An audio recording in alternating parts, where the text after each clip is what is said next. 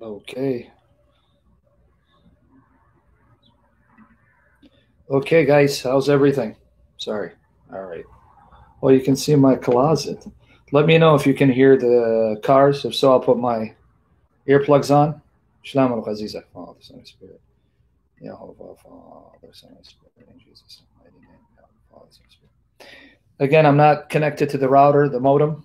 Not not connected to the router, to the modem. Because so far the internet has been fabulous. So we trust by the grace and mercy of our Lord Jesus Christ, by the power of the Holy Spirit of the living God, that the internet will stay strong in Jesus' name, in Jesus' name, in Jesus' name. Yahweh Father, Son, Holy Spirit.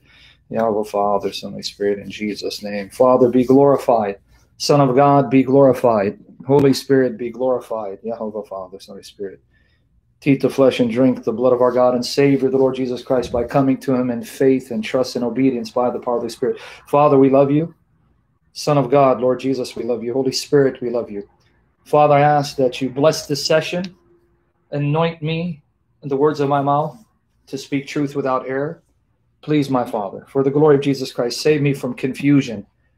Save me from stammering and misinterpretation, and enable me to recall all the passages by the power of the Holy Spirit and interpret them correctly by the power of the Holy Spirit for the glory of the Lord Jesus Christ, Father. And Father, please destroy all distractions of Satan. Destroy all the attacks of Satan. Cover us with the blood of Jesus, the blood of the Lamb, the blood of your Son, the Lord Jesus, and cleanse our hearts, Father. Cleanse the desires of our heart. Cleanse our minds, Father. Cleanse the thoughts of our minds, our souls, our spirits, our mouths, the words of our mouths, our tongues, and the holy blood of the Lord Jesus. Cleanse and purify us completely, inwardly and outwardly, and sanctify us by your Spirit, Father. Please, my Father, I ask in the name of the Lord Jesus Christ, by the power of the Holy Spirit, destroy our fears and our doubts, our unbelief, not to be afraid of what Satan may bring against us. Shield us, Father. Give us faith to move mountains, perfect trust in Jesus, knowing that Christ is risen. He is almighty, he is alive, he is Lord, and he loves us. He's in love with us. Give us the grace to be in love with him. Bless everyone here, Father. Abba, Avinu, bless everyone here, Father. By the power of your Holy Spirit, bless them with wisdom, Father, with knowledge, with insight and understanding. Those who are the household of God, the household of faith, strengthen them in your faith. Strengthen me, strengthen us by your Spirit. Remove the veil from our eyes to plunge the depth of Scripture, to bring out the meat of Scripture, Father, for the glory of Jesus, so that Jesus increases in us. Please, Father, that we'll become more like Jesus, crucify our flesh, become less like the world, overcome our sinful passions, that Jesus will be magnified. He will live his life in and through us for his glory by the power of the almighty, eternal Holy Spirit, Father. We love you, Father. Lord Jesus, we love you. Holy Spirit, we love you. And if there are people here who are not unbelievers, Father, take them captive by the power of the Holy Spirit and bring them to the feet of Jesus and use me to glorify Jesus Christ. And Father, I ask for the health I need to do this and the holiness, not to disqualify myself. Save me from my flesh and hypocrisy, to be a doer of your word, Father, that when no one's watching and only you are watching, that we still remain faithful to you, in love with you, obedient and holy and pure, and not succumbing to the flesh, but crucifying our flesh by the life and the power of your Holy Spirit. Please, Father. Please, Lord Jesus. Please, Holy Spirit. And Father, bless our loved ones. Bless those who are not saved, that they will be brought to salvation, such as Andrew Martin. Convict him, be a fire in his heart until he breaks and falls before the feet of Jesus. Please, Father. And be with our loved ones who are not with us, my daughters, Father. Watch over them and fill them with your Spirit. Cover them with the blood of Jesus. And for their sake, bless me and save me from all harm for their sake. And bring them to me. For their sake, Father, bring them to me so I can be in their lives, raising them up in the love of Jesus. And you know our needs, Father. Whoever has a need, if it's physical ailment, heal them. If it's emotional distress, heal them, Father. Mental anguish, heal them by the wounds of your Son, the blood of the Lamb, the Lord Jesus, by the life of your Spirit. We need you, Father. Save us from Satan and his children and from corrupt systems that seek to persecute us, and cover over our sins in the past, and that you'll remove them and the consequences of those sins, Father. so we can move forward and become more like Jesus in the power of your Holy Spirit. Looking forward, heavenward, not behind, not to what is behind us, Father. To die to this world and live for you. Thank you, Abba. Thank you, Father. Thank you, Lord Jesus. Thank you, Holy Spirit, in Jesus' name. Yahovah, Father, Son, and Spirit. Yahovah, Father, Son, and Spirit. In Jesus' almighty name. Yahovah, Father, Son, and Spirit.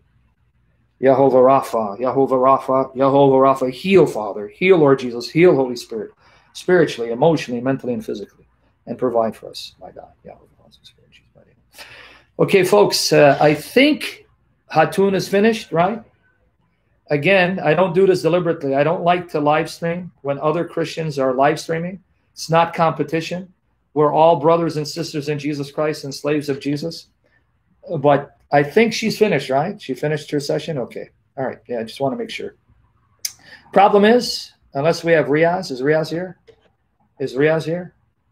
Oh, First Last is here. Praise God, you're here. Because Protestant couldn't make it. He can post for us. Yep. When you say she's feeling some ill effects, what do you mean, brother? I don't know what you mean. If the noise is bothering you, let me know. Abbas was disgusting, everyone. I have no. Oh, by the way, there'll be no live streaming. There'll be no live streaming with David Wood. I don't know if you've heard. YouTube flagged one of his videos. YouTube flagged his video. Global persecution of Christians as hate speech. Can you believe that?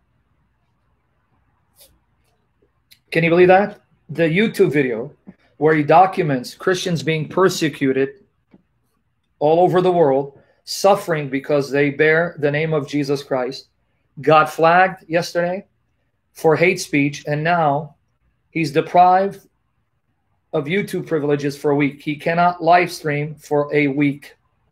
So can you believe that? So even though we had planned to do a live stream after this, we can't do a live stream for a week. Some were suggesting he should come to my YouTube channel, or we can do it on Vocab, but it's not the same. The reason why it's not the same, because the Lord Jesus has blessed David, and may the Lord Jesus continue to bless him and prosper him, continue to bless all of us and prosper us and save us from Satan trying to stop us. May the Lord Jesus rebuke him, and that no one will stop us, but the Lord Jesus will fight for us and keep us doing ministry as long as he gives us the health and holiness to do so. When he does a live stream, like yesterday, we had about 1,900, right? When we do a live stream, now by the grace of God, I'm getting over 200, glory to God, but it's not the same. So we're going to have to wait for a week. Can you believe that? Satan is going to attack, folks. Even before I began, Satan tried to attack me and unnerve me emotionally. So guys, please, please, you know Jesus is Lord, he's risen, and you know the spirit realm is real. Please, I beg you, for the sake of Jesus, covenant with us, pray daily for us, even fast, and ask your prayer warriors and churches to pray for us, right? Pray for miraculous protection upon us, that the door of ministry that God has opened to use us will never be shut, but God will shut the door on the faces of our enemies so they won't hinder us, and God will provide for us, and the blessings that he's given us, he'll preserve them. And pray for our families, because our families are under attack. You guys don't underestimate how real the spiritual battle is. Daily, it's a battle. If it's not a battle with our own flesh and our passions that we try to crucify, it's a battle with agents of the devil who, unbeknownst to them, are being used of the devil to attack us and discourage us, right? So please pray for us. So Lord willing, we're going to try to finish. Here's my goal. If you go to my YouTube channel, I hope you've subscribed and do hit the like button. On my YouTube channel, I've done multi-part series on Hebrews chapter 1. I've done multi-part series on the Lord Jesus Christ being Jehovah God Almighty, not the Archangel Michael, in respect to Michael being a spirit creature. Now, why am I saying this? As the Lord Jesus loosens my tongue to speak clearly, and I pray, Lord Jesus, will bless the sound of my voice to be pleasing to your ears, because it's surely not pleasing to my ears. Okay? You have groups that will say Jesus is the Archangel Michael, but he's not a creature. We're not talking about them. I'm talking about the Jehovah's Witnesses who say Jesus is the Archangel Michael, and as the Archangel Michael, he is a creature, the first of Jehovah's creation. If you go to my YouTube channel and you search Michael, I've done a multi-part series proving Jesus is not the spirit creature called Michael. He is God Almighty. He is uncreated. He's eternal. And he's one with the Father. So I want to now finish that series, because now I'll have a multi-part series on Hebrews 1 and on Jesus being God Almighty and not this creature called Michael. And it'll be archived on my YouTube channel. You can then go back and listen, re-listen, re-listen, take notes, upload them to your YouTube channels, and pass the links on to others to silence this blasphemous lie against the glory of Jesus Christ. Right? So I want to fully cover this issue and be done with it. Because Lord Jesus willing, if the Lord gives me health and the Lord plants me here and does not allow Satan to stop me from doing the glorious work, this work that's glorious in that it seeks to bring glory to Jesus Christ, I will be doing other topics, some apologetic, some theological, some practical, because I want to cover all bases as long as the Holy Spirit gives me wisdom and knowledge, understanding, to know what the Bible teaches and empowers me to live it out and then proclaim it for the glory of Christ, right? So now, Shamounian, let's try this again. Theris Mixer. Folks, I don't understand why people come here and tell me what to do and pontificate like Theris Mixer. Theris Mixer, do you want to be here for more than a minute? Do you want me to mix you up and send you on your merry way?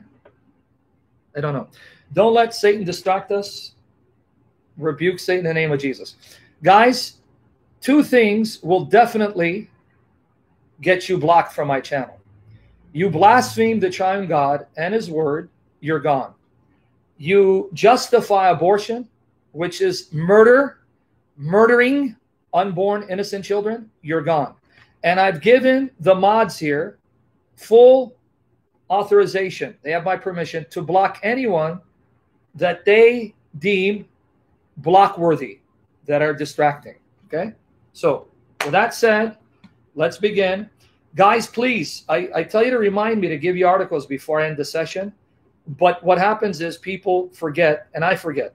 There are some articles I want to give you so you can either upload or just you can save the links and read the information so that you can use it and teach others for the glory of Jesus Christ. Okay?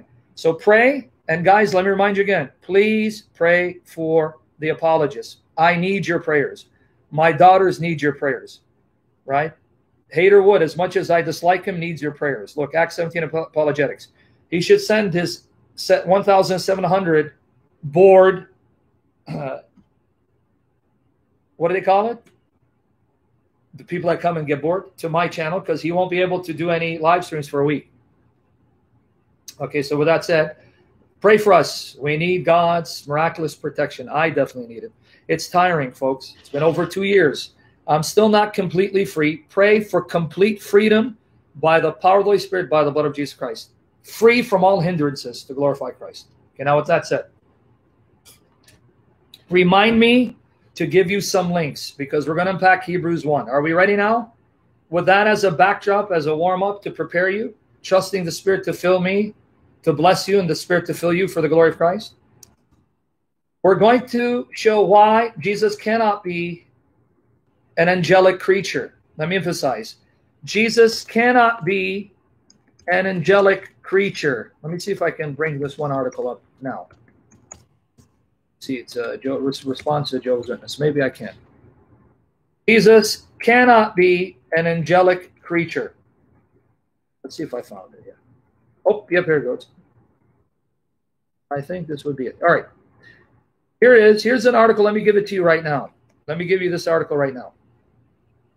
Guys, save this article, please. Click on it, save it, print it, put it in your bookmarks, study the material until it becomes second nature, and teach others, okay? That's one article for now. Now, What do I mean that Jesus cannot be an angelic creature? Jesus cannot be an angelic creature. Okay. Someone had brought this objection several streams ago. Don't I believe that Jesus Christ is the angel of the Lord? The angel of the Lord in the Old Testament? Yes, absolutely. Then why am I now saying that Hebrews 1 shows that Jesus cannot be an angel? Are you guys listening? I'm trusting the Spirit to just grant you the grace to understand and grant me clarity to help you understand and bring the people in for the glory of Christ. Okay. Do I believe Jesus Christ is the angel of the Lord in the Old Testament? That specific angel sent by God, who claims to be God, claims to do things that only God can do, and is worshipped as God. Yes, I believe that's Jesus Christ. And the ancient church believed that was Jesus Christ. Then how is it I'm saying right now, and this is where you got to listen, so you learn how to address this objection if it comes up.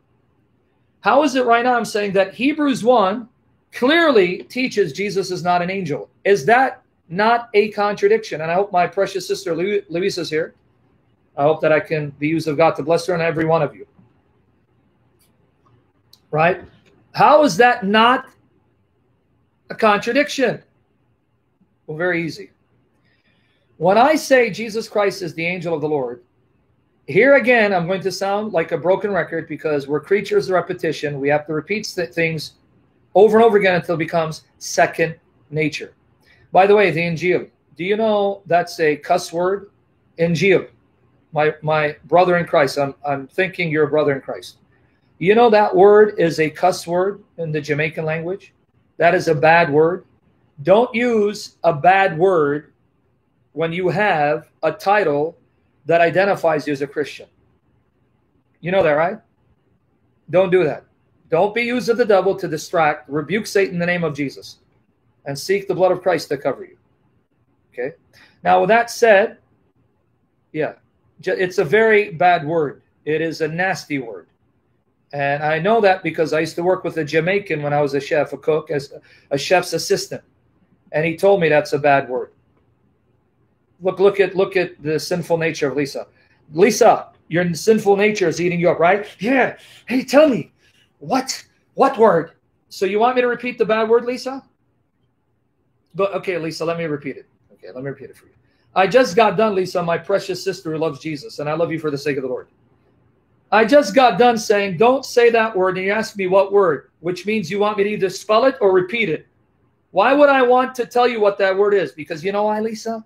We still have that sinful nature, that sinful tendency that arises trying to make us succumb to it because it can't control us anymore because we've been set free by the Spirit. So, Lisa, that's what it is. Your flesh, your sin. Yeah, what's that word? I need to know. I need to know.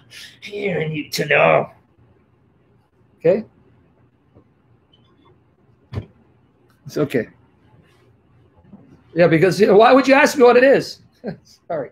It's okay, Lisa. I don't care what they say about you, your precious sister. Okay, with that said,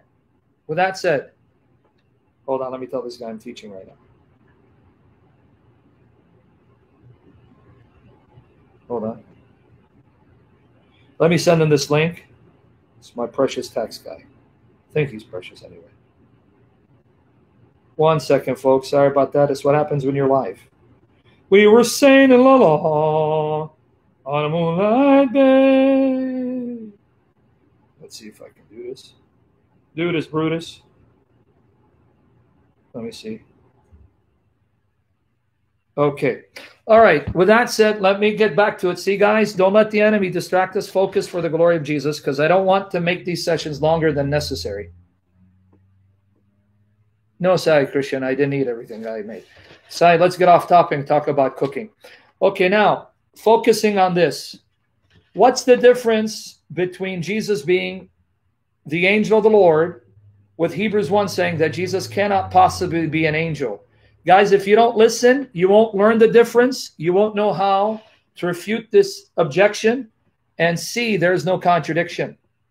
So guys, please, for your sake, so you can benefit, help me to help you, because I want you to know your faith and live it out by the power of the Holy Spirit. Okay, now, The term angel, how are you, sister?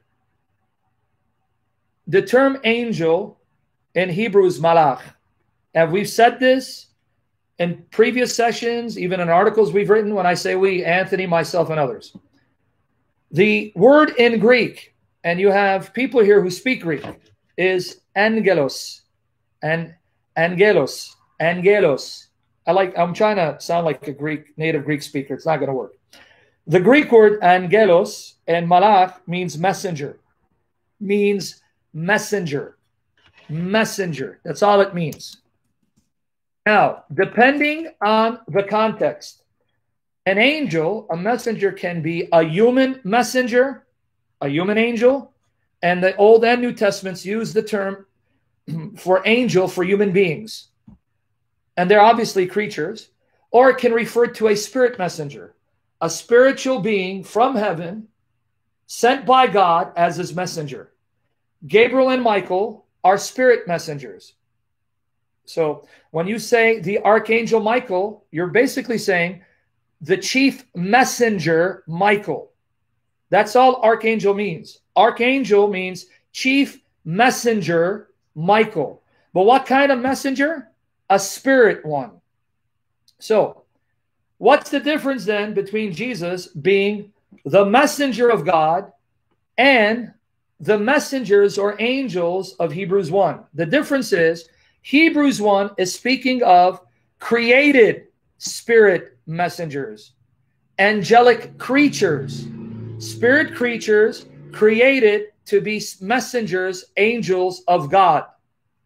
The angel of the Lord in the Old Testament is not a creature. He isn't created. He's not a creature created to be a messenger. He's eternal. He's uncreated. He's God Almighty, sent by God to be a messenger for God. Do you understand the difference now?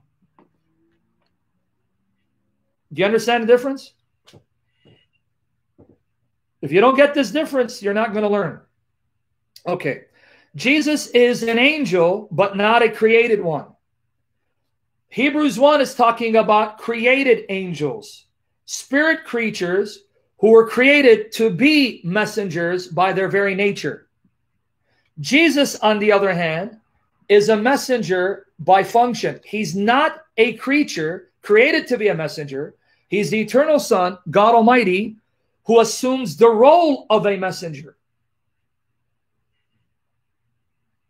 I want to make sure you get this point.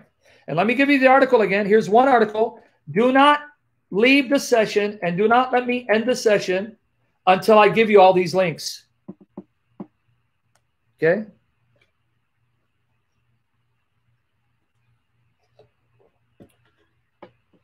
Okay, thank you, Jai. Well, pray the Lord blesses me, Jai, with clarity of speech and thought so I can bless you. So, did everyone understand what I just said?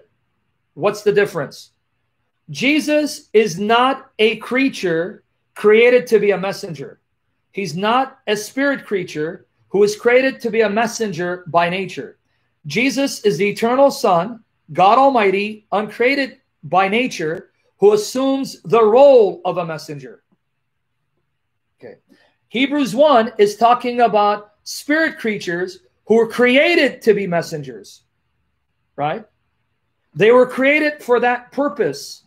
They were created to be messengers, serving God and serving man, specifically those redeemed in Christ.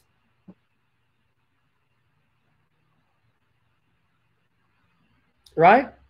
Does everyone get it? Before I delve into the topic. If you understand the distinction, believe me when I say, not because I'm smart, believe me when I tell you, the arguments I'm giving you, we have used it in spiritual battle. Spiritual battle. These are battle-tested arguments, perfected, refined by the Spirit, and I'm telling you, they are irrefutable. Do you know why they're irrefutable? Because by the grace of God, we have the truth. It is easy to defend the truth when you know it. The Trinity is true because the God who exists, who created all things, is triune. The Trinity is God, the Trinity lives, and the Bible is revelation of the Trinity. So if you're on the side of truth, you can't be refuted. You cannot refute truth. You cannot defeat truth. The triune God lives. He is truth. And the Bible is the inspired record of the God who is. And that God happens to be Father, Son, Holy Spirit. The reason why Trinitarians get defeated is because they don't know the truth of Scripture. They don't know the biblical foundation for the Trinity, and they're not able to articulate it. Once you know the biblical basis for the Trinity, understand it, and are able to articulate it, no one can refute you, because you can't refute truth. God, by his very nature, is truth, and the God who is true is the Trinity, Father, Son, Holy Spirit. So you can't be refuted. This is why, if you listen to these streams, read our articles, I promise you, by the power of the Holy Spirit, who raised up men and women, illuminating them, not inspiring them. We are not inspired the way the Bible writers were. God forbid anyone would even suggest that. Illuminating us to understand the inspired scriptures he produced through holy men, to give you arguments we've used in the battle, spiritual battle, that have been refined and perfected by the Almighty Spirit of the living God, the eternal Spirit of the Father and Son, who himself happens to be God and one with the Father and the Son. Right? You with me there? So how do I know the angel of the Lord in the Old Testament is not a creature, but he is God sent by God? So there's a distinction in the Godhead there, to be the messenger of God.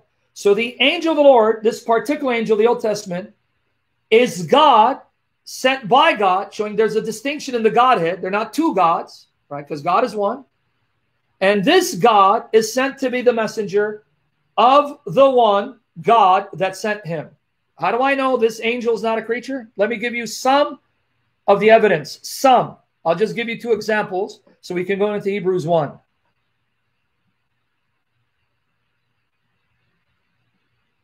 Exactly, Bess. Are we ready now? Let me just give you two examples showing this particular angel of the Lord in the Old Testament is not a creature. He is God Almighty, distinct from God, sent by that one God to be his messenger, who claims to be God and whom others realize is God, appearing before them in visible form, oftentimes as a human being and worthy of their worship. Are we ready? Are we ready for the evidence? I'll just give you two for the sake of time. Who's ready? Jump on board. Okay. Let's go to Genesis 31, verses 10 to 13.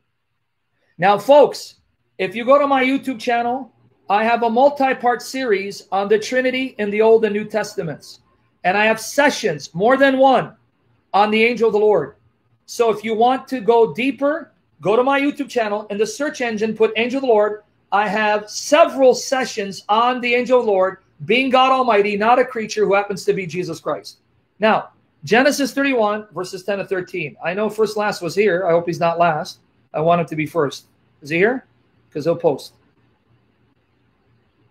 Let me know if the noise is bothering you, because the air conditioning's on, and I'll put on my earplugs. He left? All right. Okay, Genesis 31, 10 to 13. I don't know what happened to First Last. He was here. He disappeared. Thank you, Alan. Alan's going to post, so read with me, guys. Oh, okay, read with me. And it came to pass, thank you, Brother Alan. And it came to pass that at the time that the cattle conceived, this is Jacob speaking, Jacob, that I lifted up mine eyes and saw in a dream, and behold, the rams which leaped upon the cattle were ring-streaked. Ring-streaked. Okay? Now watch. Watch what Jacob says. Watch what Jacob says. Okay? Speckled and gristled. Now notice verse 11. And the angel of God spake unto me in a dream, saying, Jacob, and I said, Here am I. Folks, pay attention. Jacob realizes it's the angel of God speaking to him. The angel of God appeared to me in a dream, and he spoke to me. The angel of God appeared to me in a dream, and he spoke to me. Now watch. Watch what happens. Jacob said, Here am I. Now watch what happens. Let's read. Okay. And he said, Lift up now thine eyes, and see, all the rams which leap upon the cattle are ring-straked, speckled, and gristled. Now, I don't have time to explain the background. There's a lot of meat and practical application that goes with interpreting this section. I don't have time for that. Lord willing, in the near future, I will unpack the significance of this dream, the context of the dream, and how you can derive hope and comfort from what Jacob experienced, practical application. But I can't do it right now. Let's just focus on the point that the angel is God. Notice Jacob says, I know that was the angel. It was the angel of God who appeared to me in the dream and spoke to me. And he said to me, lift up now thine eyes and see, all the rams which leap upon the cattle are ring-straked, speckled, and gristled. For I have seen, I have seen all that Laban, your father-in-law, doeth unto thee. I have seen how he's misused you, oppressed you, and persecuted you. I've seen your affliction at his hands, him oppressing you. And because I've seen what he's done to you, I've come to your aid and your deliverance. That's what he's telling him. Now notice 13. Notice 13. Guys, let this shock you. The angel is speaking. Notice 13 what he says. The angel speaks in 13. He goes, I've seen what Laban has done to you. I've seen how he's oppressed you and afflicted you. And I've come to your aid, to your salvation. Why? Why did I come to your aid? Why did I come to save you? Verse 13. I am the God of Bethel. Bethel is composed of two words. Beth, house, El, house of God. The angel has the audacity to say to Jacob, I am the God of the house of God. What house? The house that you erected for God. I am the God of the house of God. That house belongs to me. I am the God of that house. Where thou anointest the pillar, and where thou vowest a vow unto me, made a vow unto me, now arise, get thee out from this land, and return unto the land of thy kindred. Did you catch it?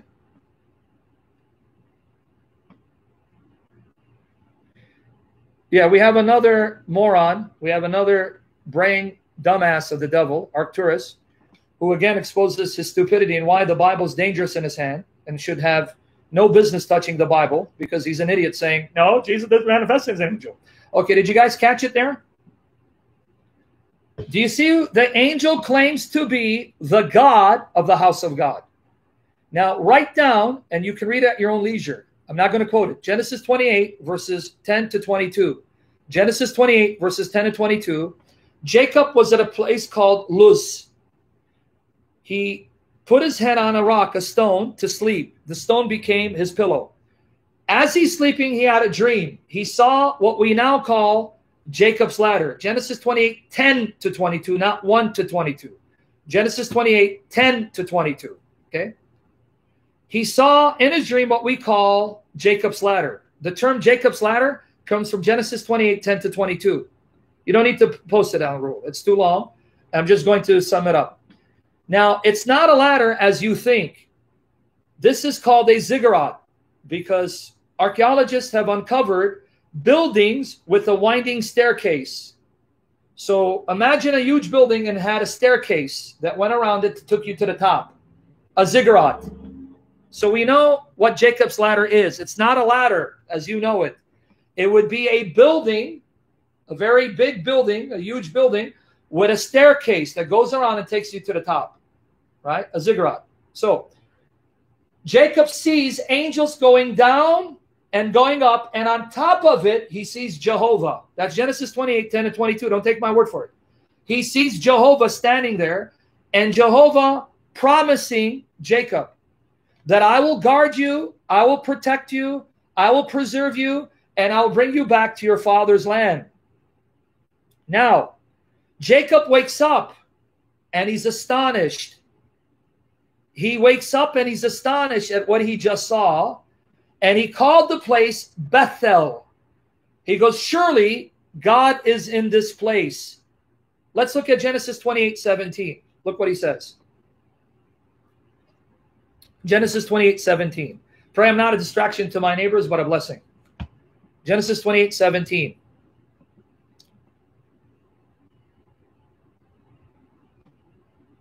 Watch here.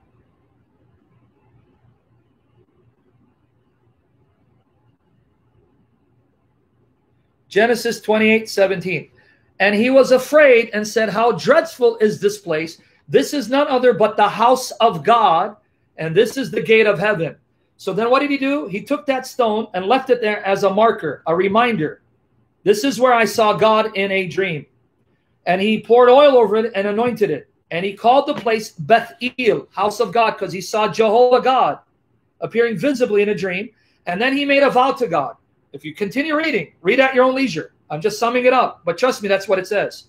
He made a vow to God. He's saying, if you deliver me and return me back to my father's place, my father's house, you'll be my God, and I'll give you a tenth, a tithe of all that I have. So that was his deal. He goes, here's the deal. You protect me, you guard me and bring me back to my father's house. You'll be my God. I'll give you a tithe. That's the context of Genesis 31, verses 10 to 13. Jacob was being oppressed, lied to, deceived by his father-in-law Laban. Laban was robbing him of his wages. So the angel appeared to him and says, look, I'm keeping my end of the bargain. Do you remember that dream where you told God that he'd be your God if he saved you from your affliction and you'd give him a tithe? If he saved you from your affliction and brought you safely back to your father's home? Well, here I am. I see your affliction. I see your oppression. And I'm now living up to my end of the bargain. I am the God that you made that vow to. I am your God to save you and protect you and deliver you, to keep my end of the bargain. Now you need to keep your end of the bargain. That's what the angel just said. You understand who the angel is now?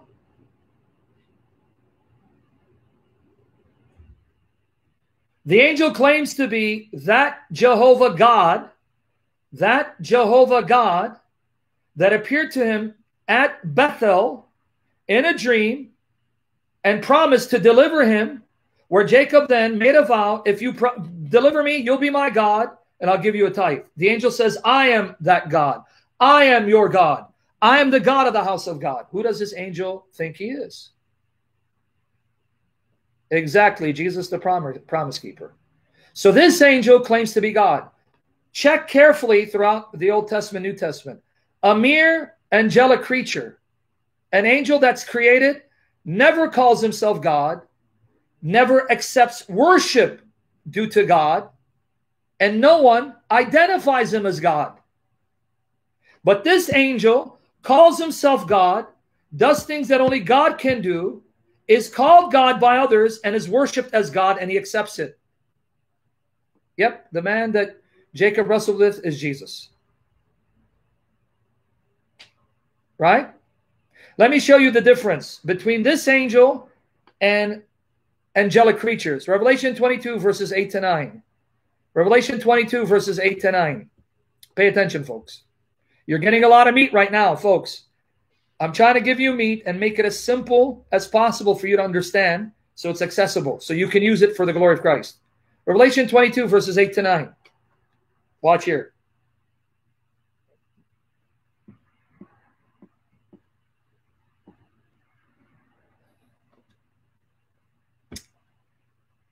And I, John, saw these things and heard them.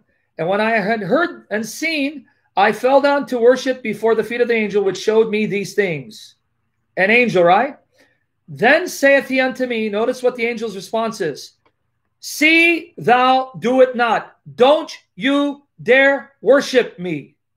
For I am thy fellow servant. I'm only a servant like you, your fellow servant, a fellow slave of God, and of thy brethren, the prophets, and of them which keep the sayings of this book, worship God. So folks, help me understand, why does this angelic creature say, don't you worship me? I'm a slave like you, a fellow slave with your brothers, the prophets. We all worship God. But that angel that appeared to Jacob, I am the God of the house of God. You vowed to me when you vowed to Jehovah, and I'm keeping my end of the bargain to save you.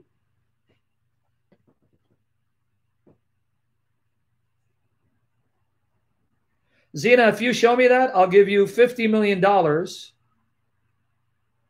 in the Old Testament where this particular angel of the Lord refuses to be worshipped. Zena, I'll give you $50 million and I will restore the Khilafah, so I can be the Khalifa. You with me there? Now let me show you where this angel of God is worshipped. Numbers 22, 32 to 33. Numbers 22, 32 to 33. You said Old Testament, right? Well, I just gave you the New Testament, Zena. Zena, are you reading with me, sister? Hold on. My poor sister, she's still a little discombobulated from her previous Muslim days. Sister, did I not just read Revelation 22, verses 8 to 9, where the angel said, don't worship me? So now you're really confusing me. I'm hoping that you're following on because I want to help you, but I'm baffled. Why'd you ask me? Don't you find somewhere where an angel said, don't worship me when we just got done reading it and quoting it? Or am I having a meltdown and a shutdown? Numbers 22, 32 to 33. Numbers 22, verses 32 to 33.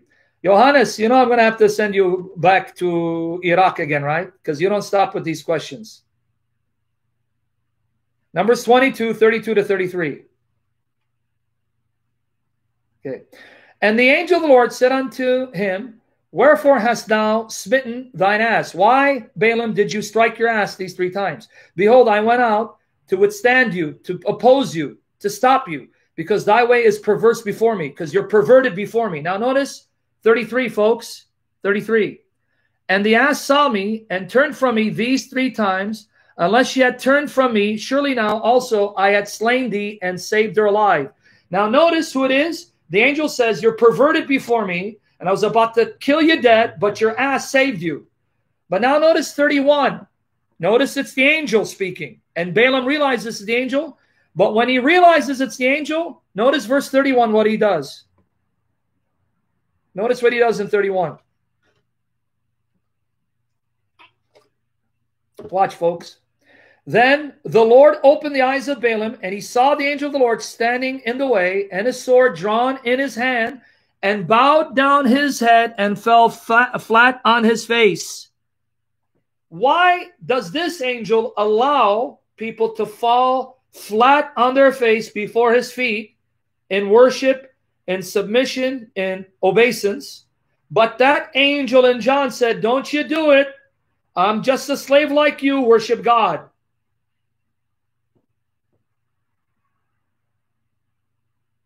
You caught it? And notice this angel appears in human form. How do I know human form? Because when Balaam's eyes were open, he saw his hand holding a sword. So it's a human form. And he has a sword in his hand by which he slays God's enemies. So the angel appears in human form with a sword that he uses to slay God's enemies. And when his eyes were open to see that which is invisible to our eyes unless God removes the veil, and he saw the angel in human form, he fell flat at his feet.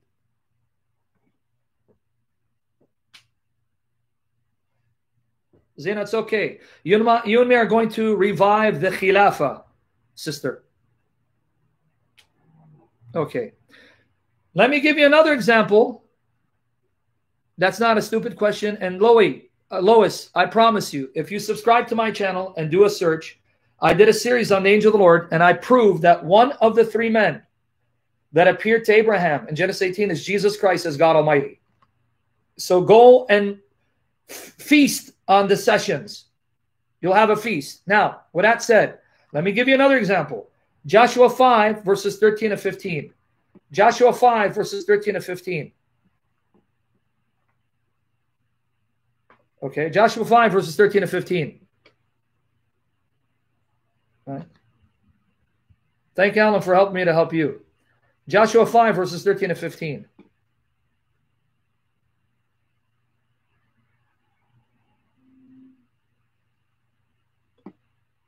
How do I answer burning lion? Yeah. Sai Christian, you got to pray for me, brother. I know you're telling me be patient. And where do these guys come up with Metatron? Burning lion. You're going to get burned all right. The only way you're going to stay in this channel, Burning Lion, hold on. Don't post anything. I want you to quote a single verse in the Old Testament which mentions Metatron. Because Burning Lion, I'm going to have to send you on your merry way for that. Show me Metatron anywhere in the Old Testament.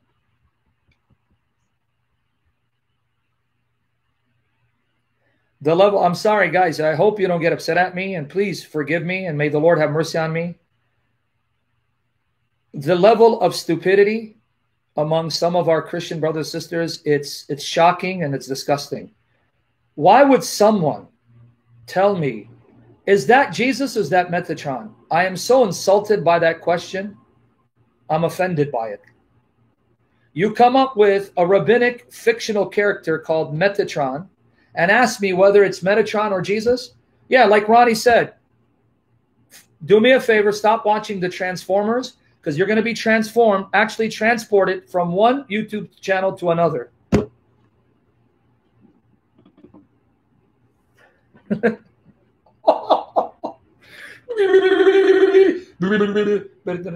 Somebody want a peanut butter. Somebody want a peanut butter. Somebody want a peanut butter. Somebody. Now, say Christian.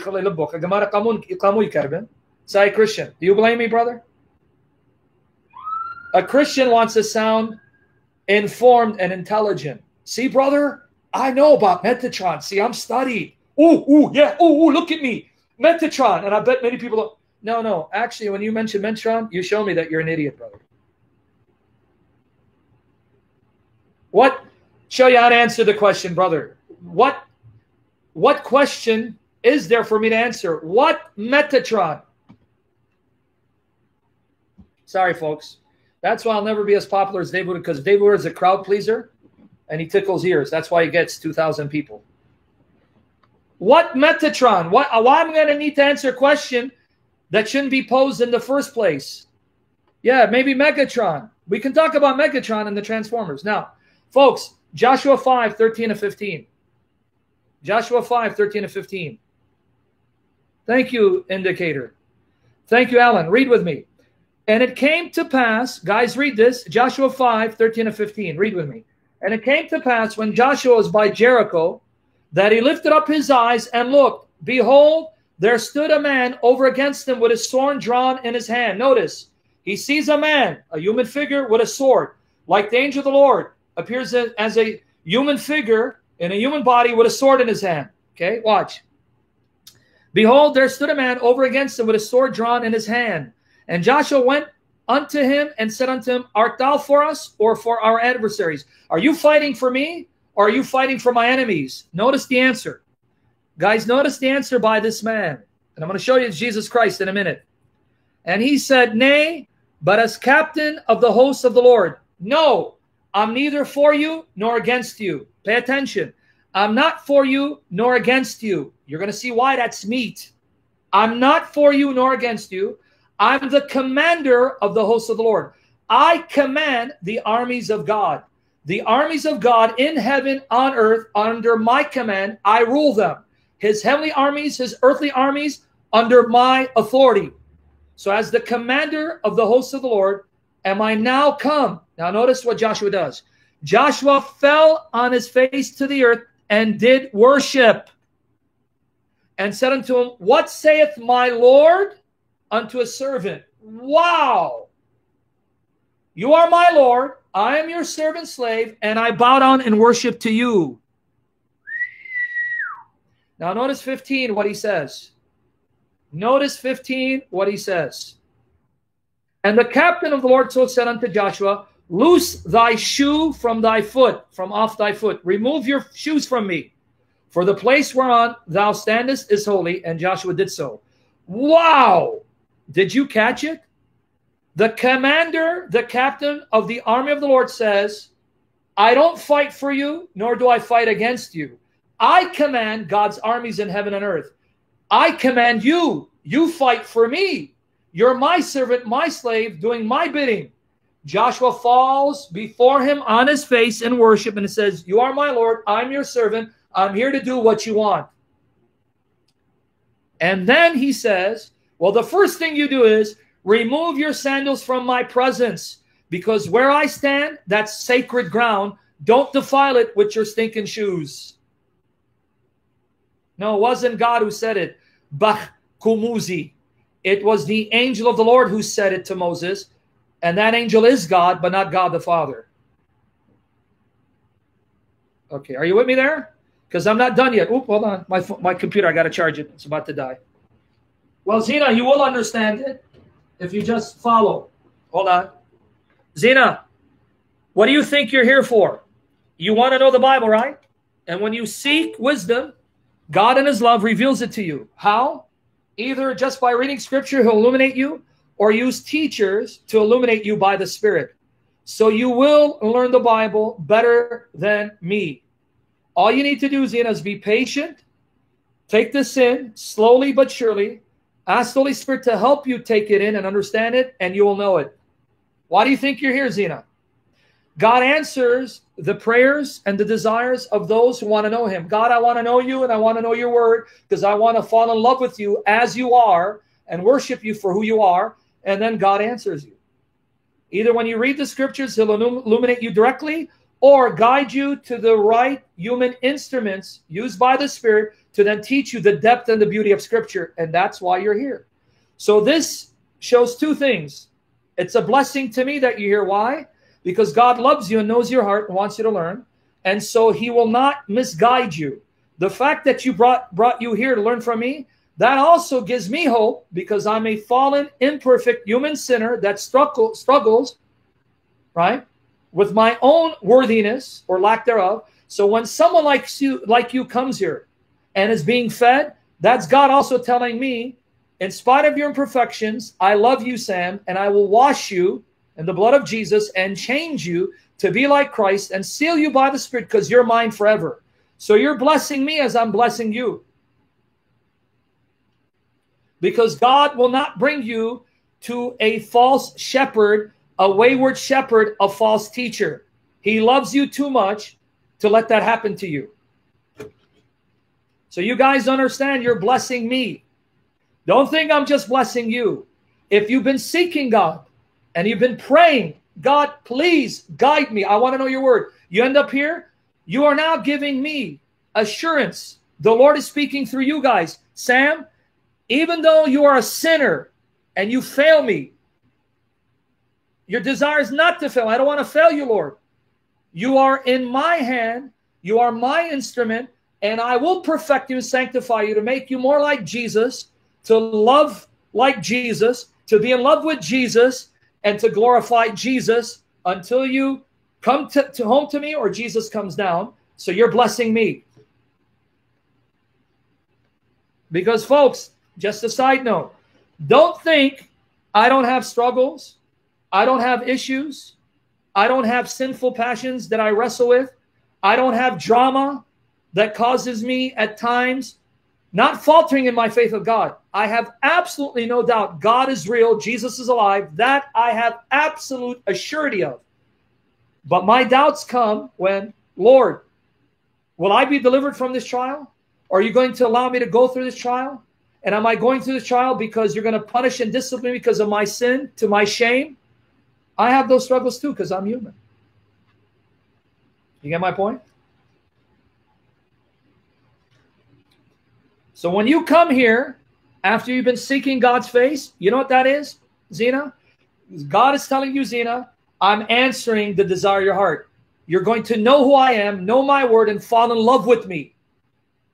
And this is a sign of me.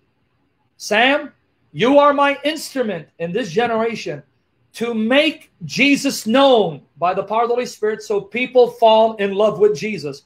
Thank you, my Father. Thank you, Lord Jesus. Thank you, Holy Spirit. Please give me favor and save me from my calamities. So it's a two-way street. It's a two-way blessing. Isn't it? So God is answering you. Don't wish that you'll know the Bible like me. You are learning the Bible like me, and you're going to know it better than me and live it out for the glory of Christ. So you're being answered. That's why you're here. Just pray with me and pray for me and put up with my imperfections, right? Because I'm a work in progress. Now, with that said, as you're focusing, okay, if you're focusing, did you notice this man that appeared to Joshua? How amazing this man is? Notice several things about him. He appears in human form, and he has a sword in his hand, right? He is worshipped. Joshua falls before him on his face, calls him my Lord, Adoni, and says, I'm your servant, your slave. So that Joshua realized He is my commander. He is my Lord. He is my sovereign. He doesn't fight for me. I fight for him because he owns me and commands me and the armies of Israel and the armies of heaven. And he's worthy of my worship. And this man says, remove your sandals from my presence. In my presence, remove them. Because where I am, wherever my feet touch, becomes sacred ground. Remove your filthy sandals from my presence. Okay, why am I unpacking this? Okay, I want you to show you who this man is. I want to show you who this man is. This man is the angel of God. How do I know? Make the connection with Balaam. When Balaam saw the angel of God, the veil was removed. He saw the angel of God in human form. He saw the angel of God with a sword in his hand. And like the captain, Balaam fell before the angel of God on his face in worship. So notice the connection between the captain and angel. The angel and the captain appear in human form and have swords in their hands by which they slay God's enemies. The angel and the captain demand worship and receive worship. And another connection between the angel and the captain. Remember what the captain said? He said to him, remove your sandals from my presence, because this ground has become sacred and holy. Let me show you what the angel says to Moses. Exodus chapter 3, verses 1 to 6, specifically verse 5. Exodus chapter 3, verses 1 to 6, specifically verse 5. Alan, you're too excited. I know my brother from a different mother. You got too excited now.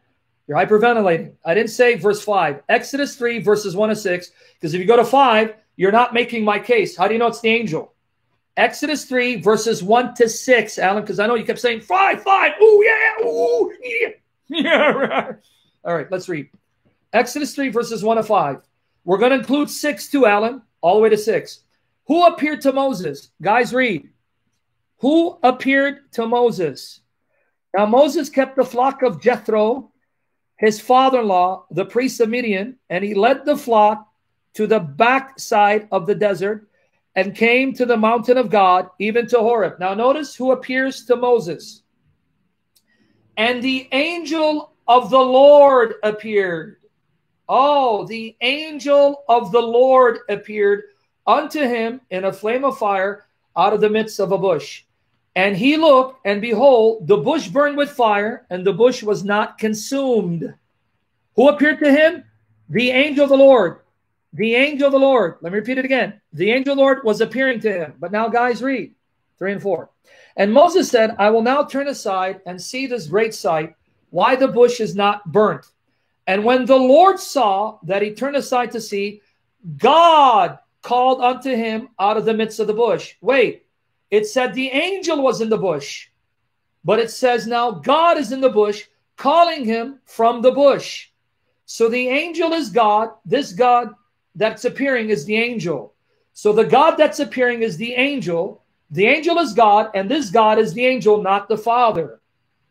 God called unto him out of the midst of the bush and said, Moses, Moses, Moses. And he said, here am I. Now watch what the angel who is God. The angel who is God. What does he say in verse 5? And he said, draw not nigh hither, put off thy shoes from off thy feet, for the place whereon thou standest is holy ground. Now notice verse 6. Thank you, Steve. God bless you, my brother. Notice verse 6. Moreover, he said, I am the God of thy father, the God of Abraham, the God of Isaac, the God of Jacob. And Moses hid his face, for he was afraid to look upon God. Guys, I'm blown away. Exodus 3 says it's the angel of God that appeared as fire out of the bush. But then it says God spoke out of the bush. And Moses heard the voice of God.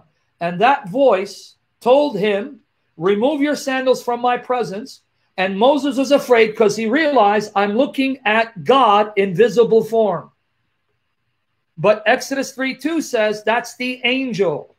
So are you making the connection between the angel and the captain of the Lord's army? The angel, like the captain, appears in human form. The angel, like the captain, has a sword by which he slays God's enemies. The angel, like the captain, is worshipped as God. The angel, like the captain, demands their servants, their subjects, to remove their sandals from their presence. Why? Because the angel is the captain is the angel.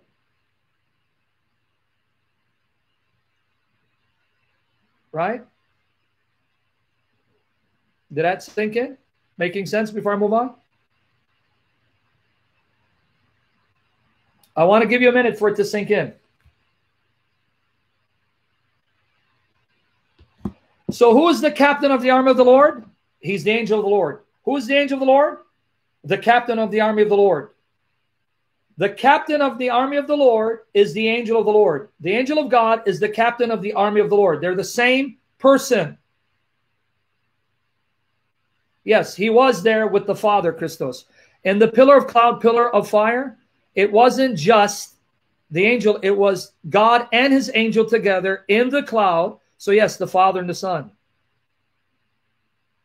Christos. Thomas, if you got here, rewind, start listening till you catch up to the present. It's Joshua 5, verses 13 and 15. Joshua 5, verses 13 and 15. No, that's not there, Andrew. He's talking about where does it say captain? You know, it's Sparta, chief. Aye, aye, captain. Joshua 5, verses 13 and 15. So did everyone see that Joshua 5, verses 13 and 15, that captain of the army of the Lord is the angel of God? Did I make the case there? Or you're still not seeing it? Because now I'm going to show you it's Jesus. I'm going to show you it's Jesus. If there's someone still not getting it, let me know. Because now I'm going to show you it's Jesus. Let's go back to Joshua 5:13. Because now I'm going to prove to you that one is Jesus Christ appearing to them as the Father's messenger in human form, who claims to be God, does things that only God can do, whom others realize this is God in human form, in visible form, worthy of our worship. Okay, now Joshua 5:13. Watch here. And it came to pass when Joshua was by Jericho that he lifted up his eyes and looked, and behold, there stood a man over against him with a sword drawn in his hand. And Joshua went unto him and said unto him, Art thou for us or for our adversaries? A man appearing in human form with a sword. Who is he? Verse 14. Verse 14. Who is he? Watch, I'm going to show you it's Jesus. But bear with me. I'm going to walk you through this. Verse 14. And he said, Nay, but as captain of the host of the Lord. The word host is the term the Bible uses for the armies of God, whether his heavenly armies, meaning his angelic warriors, or his earthly armies, like Israel fighting for God. He goes, I'm the captain of God's armies in heaven on earth. The armies in heaven are under my authority. The armies on earth under my authority. I am the Lord of the army in heaven. I rule over them, and I am the Lord of God's army on earth, meaning you, Joshua, and Israel. I am Lord over you. I tell you what to do. So he is the commander of the army of heaven. How do I know this is Jesus? According to the New Testament, who commands the armies of heaven? Who is the Lord of the armies of heaven? Who owns the army of heaven? Revelation 19, verses 11 to 16. Revelation 19, verses 11 to 16. Watch here. Read with me now. Guys, read with me. And I saw heaven open, and behold, a white horse. And he that sat upon him was called Faithful and True. And in righteousness he doth judge and make war. His eyes were as a flame of fire, and on his head were many crowns. And he had a name written that no man knew but he himself. And he was clothed with a vesture dipped in blood, and his name is called the Word of God. So this is Jesus, the Word of God. It's not God the Father. And the armies which were in heaven followed him. He's leading the armies of heaven. He's their commander. They followed him, the leader, the commander who's in charge. And they were upon white horses, clothed in fine linen, white and clean. Now watch, 15. Read with me, 15. And out of his mouth goeth a sharp sword. So he has a sword too. That with it he should smite the nations, and he shall rule them with a rod of iron, and he treadeth the winepress of the fierceness and wrath of Almighty God. And now notice his other title, Revelation 19:16. And he hath on his vesture and on his thigh a name written, King of Kings and Lord of Lords. There you go. Jesus, the Word of God, King of Kings, Lord of Lords, leads the armies of heaven and owns them. Revelation 19:19. Revelation 19:19. Pay attention, guys. No side talking. Pay attention so you can learn. Revelation 19:19. And I saw the beast and the king of the earth and their armies gathered together to make war against him that sat on the horse and against his army. Jesus on the horse, and it's his army. He owns the armies. He commands the armies. He is Lord of the armies. He's the king over all kings and Lord over all lords. And if you still doubt it's Jesus, even though it says the Word of God, which is the name of Jesus, Revelation 17:14. Who is this Word of God, who's the King of Kings, Lord of Lords, who owns the armies of heaven? Revelation 17:14. There shall make war with the Lamb, and the Lamb shall overcome them, for he is Lord of lords and King of kings. And they that are with him are called and chosen and faithful. The Lamb, the Word of God, is King of kings, Lord of lords, and he owns the armies of heaven. So whom did Joshua see and worship? Whom did Moses see and worship? Jesus Christ, in his pre-human existence, before he was born as a baby from his blessed virgin mother, before he became an actual human by nature, appearing in the Old Testament in visible form as fire, or in a pillar of cloud, or pillar of fire by night, or in human form, that was Jesus.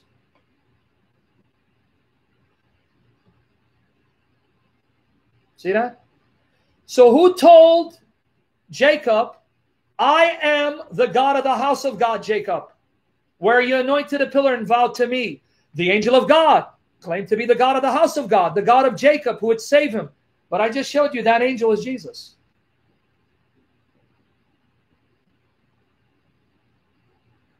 Lois, God by nature is bodiless.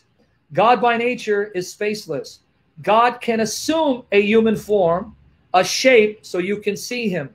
But by nature, he's bodiless. Hope that answers your question, Lois.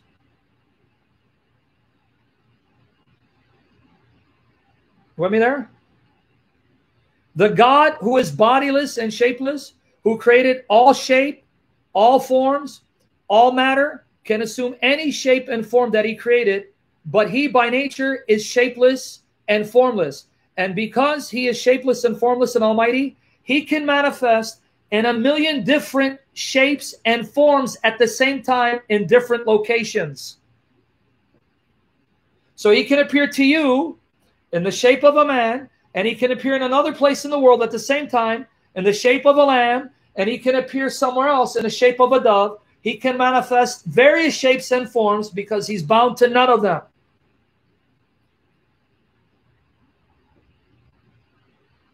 Okay? Now, did I make a case that Jesus is the angel of God, but not an angelic creature? Did I make that case? Jesus is the angel of God, but not an angelic creature. So you need to distinguish between two types of angels. Those angels that are created, like Michael and Gabriel and human beings, and this angel who's not created, who's the eternal Son, God Almighty, assuming the role of an angel, messenger. Because if that made sense, I can now go to Hebrews 1. I can go to Hebrews 1. Did that make sense? Water. All right.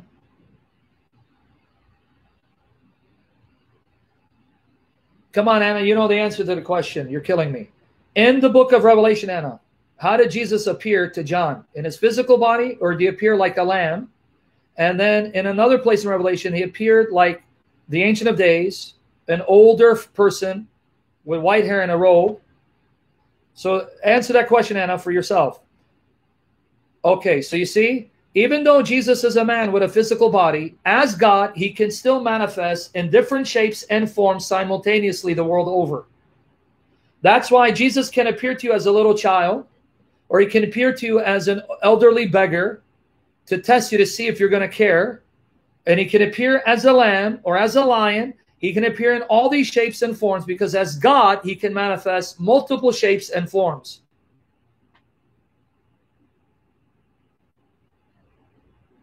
Right?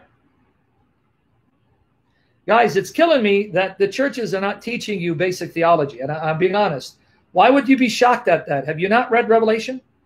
In Revelation chapter 5, verse 6, Jesus appears as a young male baby lamb with 7 horns and 7 eyes that's alive. Are you telling me that Jesus has the body of a lamb?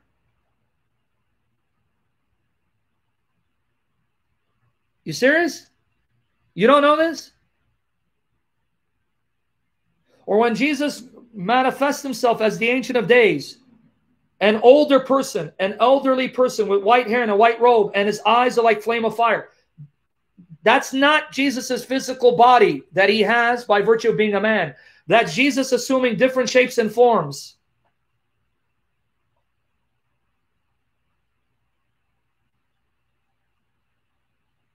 No, he has a true physical body because he's truly human and he'll never stop being human.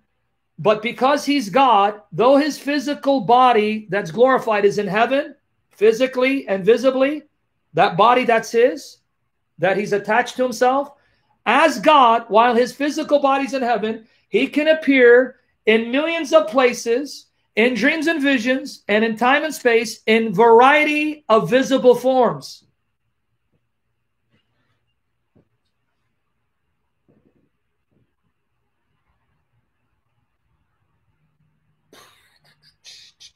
You want me there? Oh, the Jehovah's are here too? I didn't know that. It really does hurt me. It really does hurt me. Honestly, I say this out of love for you guys. The level of biblical illiteracy among Christians because churches are not doing their job. It is, you understand why we're under judgment, right? You understand why evil is spreading like cancer and Christians are being persecuted and darkness is becoming stronger and stronger because that's God's way of allowing the church to suffer the consequences of its laziness and compromise and biblical illiteracy. Right? Folks, put it this way. About 200 years ago in America, if someone was caught in adultery, they would be punished, not the other spouse. Now you can commit adultery like it's going out of style. You get the right lawyers and a corrupt judge, and the innocent party gets punished and condemned and even thrown in jail if they could get away with it.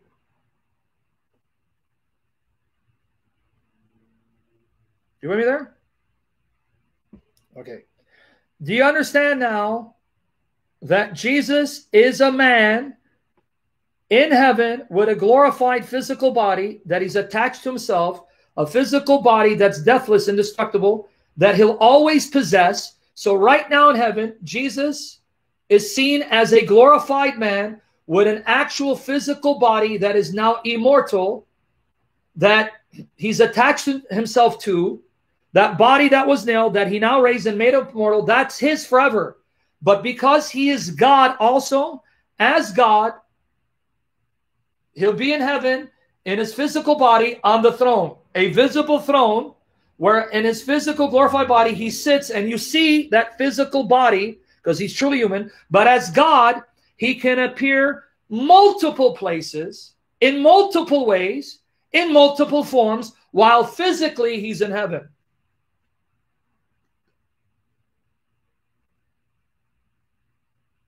You understand?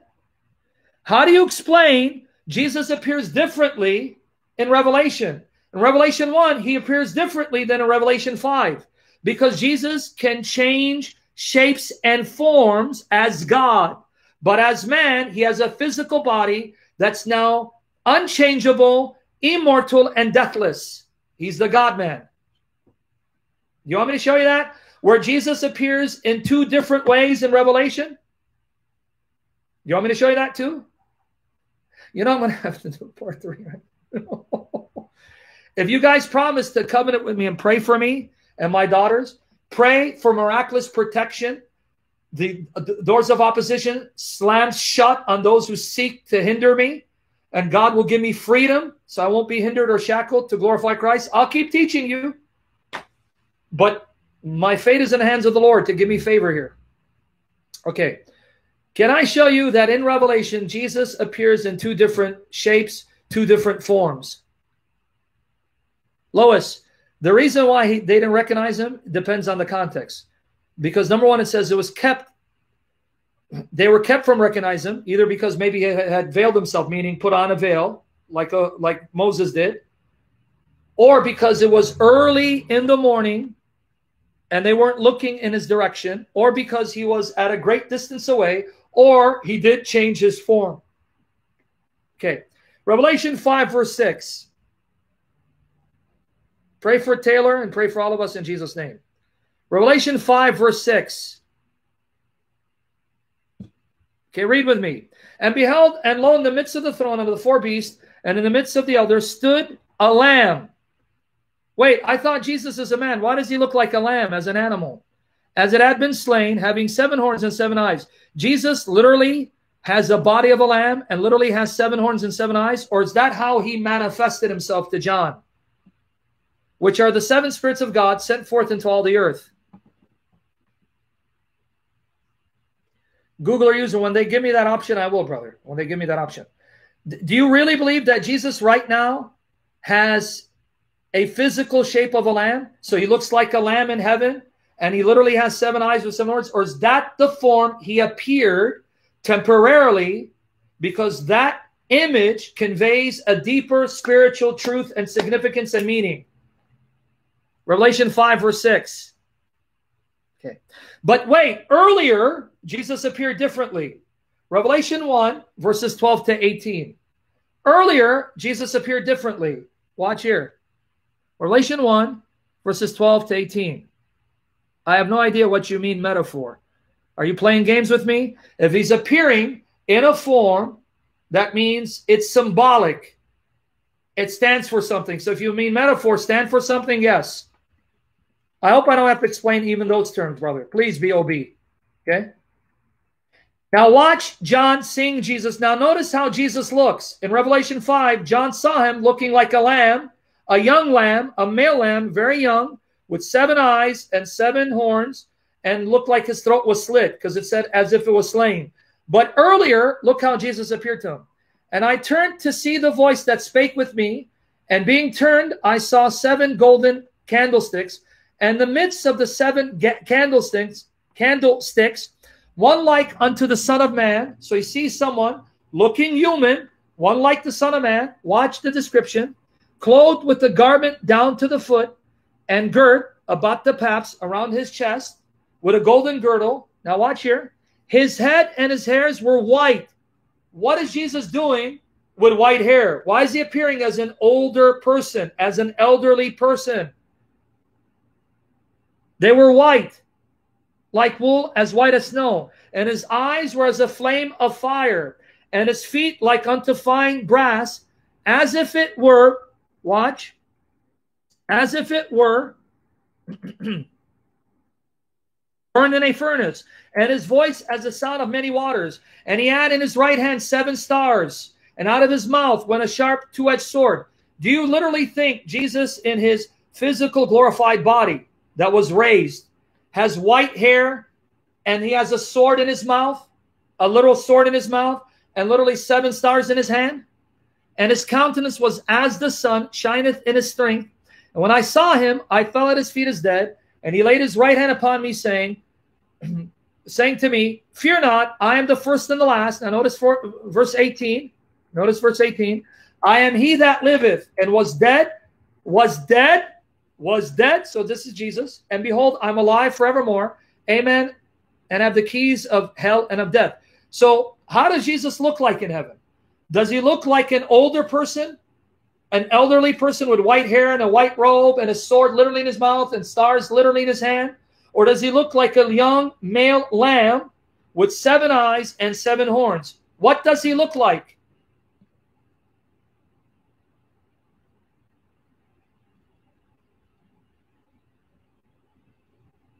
What does he look like? And you think when Jesus rose from the dead in that physical body and he appeared to the disciples, he had white hair? Jesus, at the very most, would have been in his late 30s, early 40s. You think he had white hair when he appeared in his resurrected, glorified body?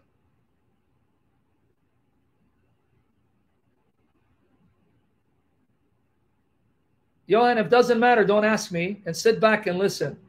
And zipthelip.com. Out of love, I say this to you. Okay. So now, how does Jesus look? Does he look like an elderly person with a little sword in his mouth and 7 stars in his hand? Fiery eyes and his lower part of the body like burnished bronze? Or does he look like a young lamb, male lamb, with 7 eyes and 7 horns? Or do you get the point? Do you get the point? So Hafsa, he doesn't look like an elderly person. So he looks like a lamb. So when you see Jesus, it's going to be a lamb. That's what you mean. Johan, can you get out of here, bro? We don't like you. You're an agent of the devil, a tool of the devil, because you're a demon trying to distract. Get out of here, Johan.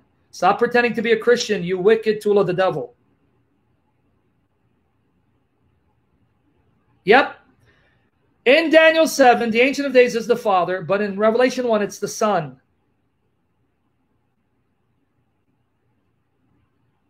You with me there? Depending on what you mean by metaphorical. It's more appropriate to say symbolic. It's not metaphorical. Symbolic. He's appearing in these forms because these forms are symbols, signs to greater spiritual realities, meanings. Okay, so Anna, did that answer your question? So then if Jesus, let me see if you got it. I want to just make sure you're getting it. If Jesus is still a man, which he is, and he has a physical body that he raised immortal, it's deathless, and he has attached himself to that physical body, so that physical body is his forever. And in heaven, he's in that physical body that he made immortal. And he's sitting on a visible throne in that physical body.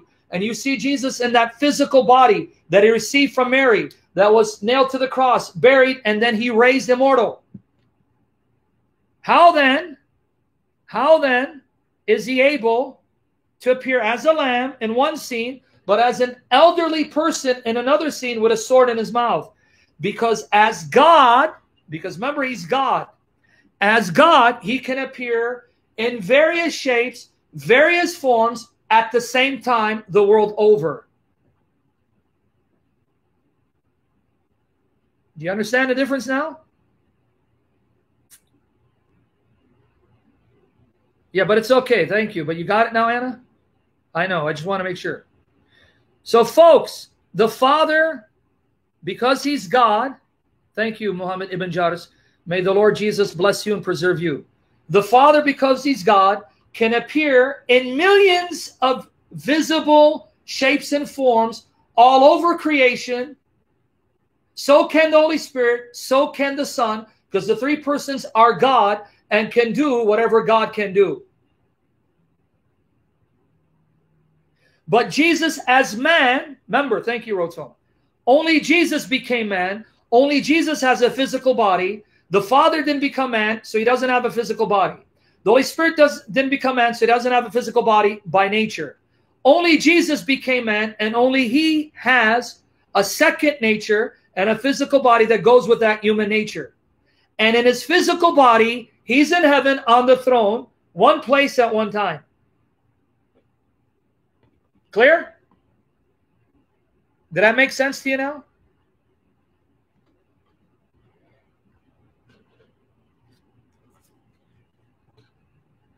I can show you the Holy Spirit appearing in two different shapes at the same time.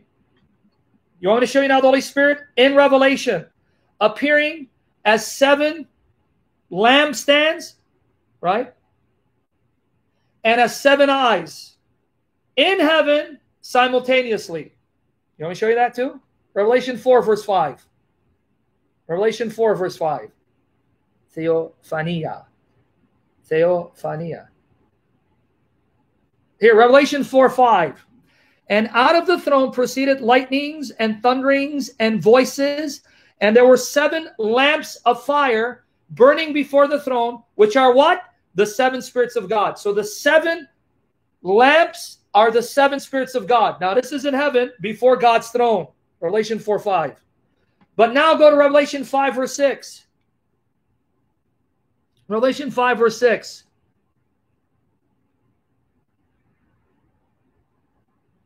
And beheld, and lo, in the midst of the throne and of the 4 beasts, in the midst of the elders, stood a lamb as it had been slain, having, and I'm waiting for the second part, 7 horns and 7 eyes, which are the 7 spirits of God sent forth into all the earth. Now, guys, I'm confused.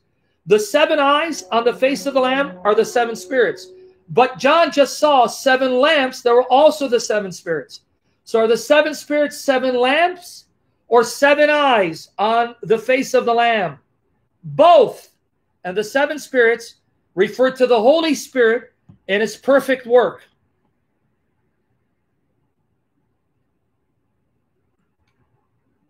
Clear?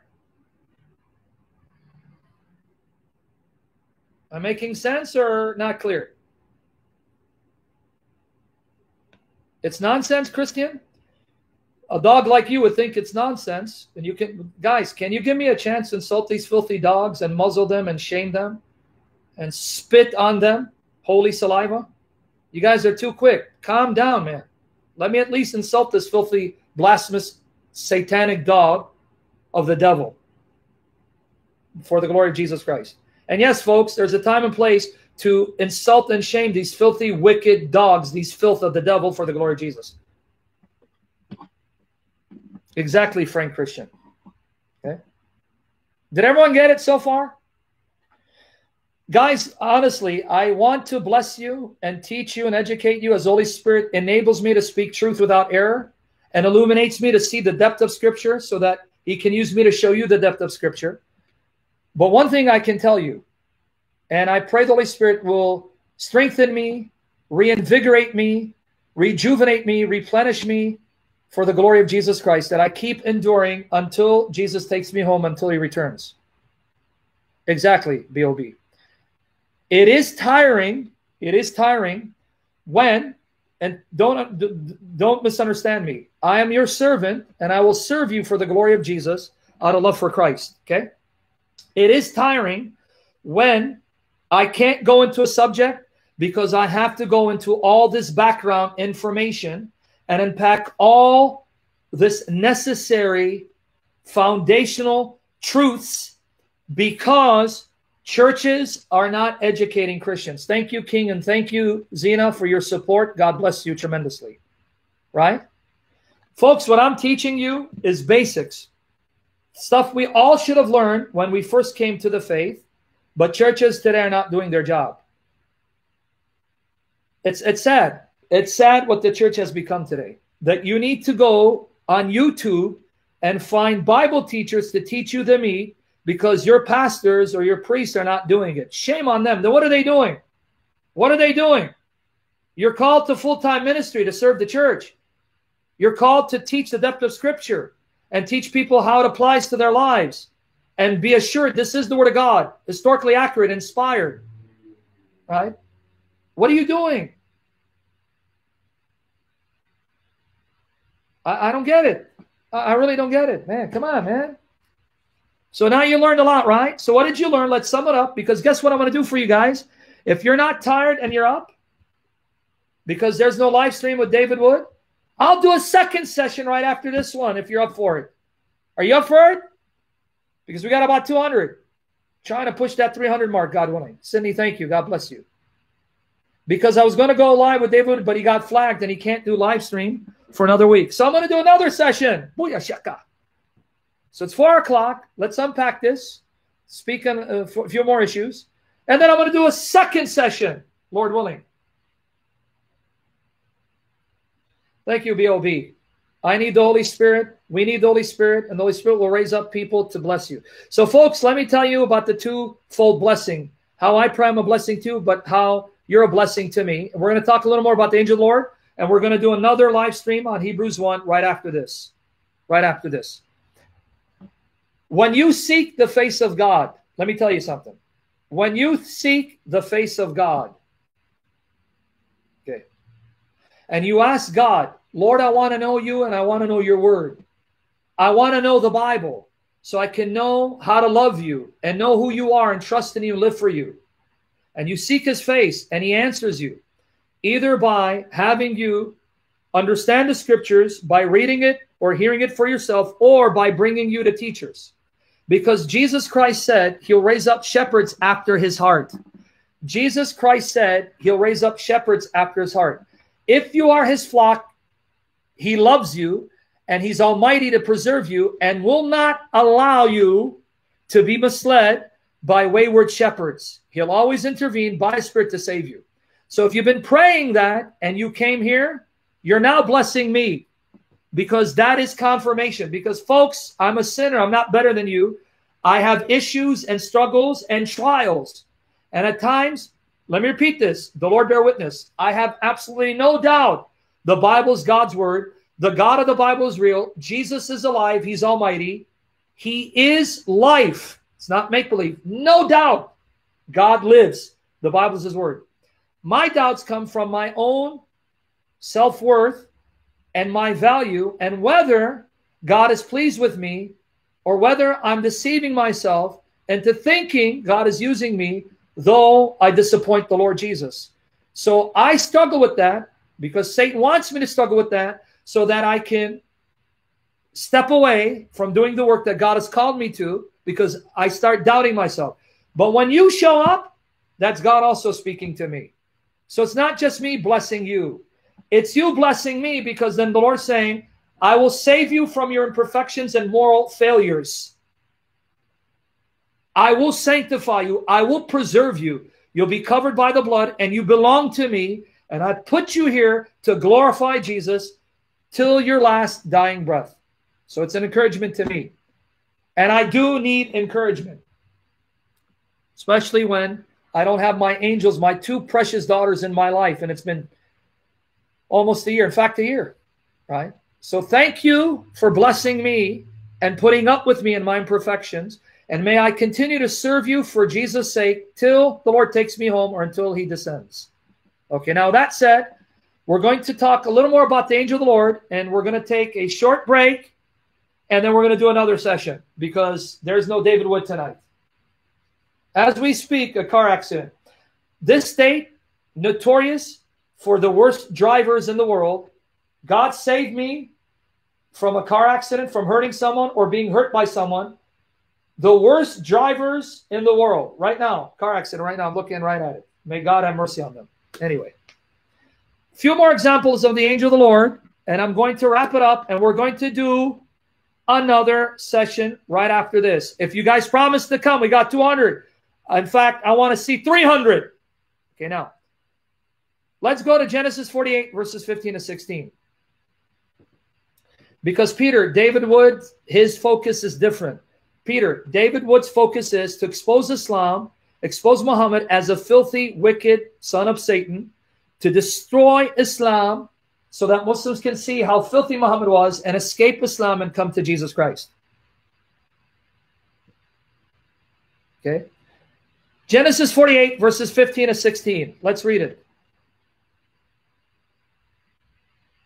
Please, happy-go-lucky, contact me via email because, man, if you know what I'm going through, here, let me give you my email. Here it is.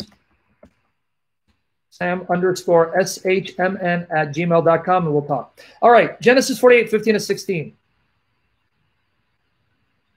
Sorry, brother, make you post it again.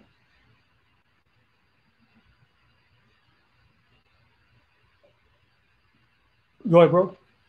Poor first, last, he's tired. Notice Jacob is going to bless Joseph's sons, Ephraim and Manasseh. Jacob is going to bless his grandsons. So he's invoking God, praying to God to bless the sons of Joseph, his grandsons. Notice his prayer, folks. Notice his prayer. And he blessed Joseph and said, God, before whom my fathers Abraham and Isaac did walk, the God which fed me all my life long unto this day, who provided for me, the angel which redeemed me from all evil, bless the lads. Whoa! The Hebrew verb, barach, bless, is singular. He says, God, before whom Abraham, Isaac walked, is the God who redeemed me, fed me, and preserved me, and he happens to be the angel. The angel is the God of Abraham and Isaac. The angel is the God who has fed me all my life. He is that angel who is that God that redeemed me.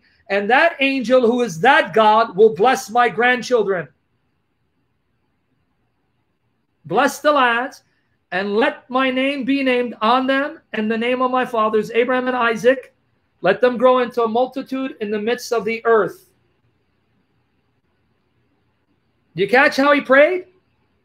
He's praying to the God who fed him, preserved him, and redeemed him from all evil. And that God ends up being the angel. The God of Abraham and Isaac is that angel. The God who's fed me all my life is the angel. The God who redeemed me is the angel. And that angel will bless my grandsons, the sons of Joseph.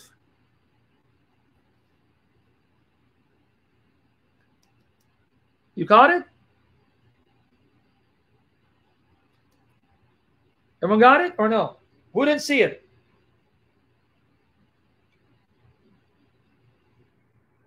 I don't want to move on if you didn't catch it.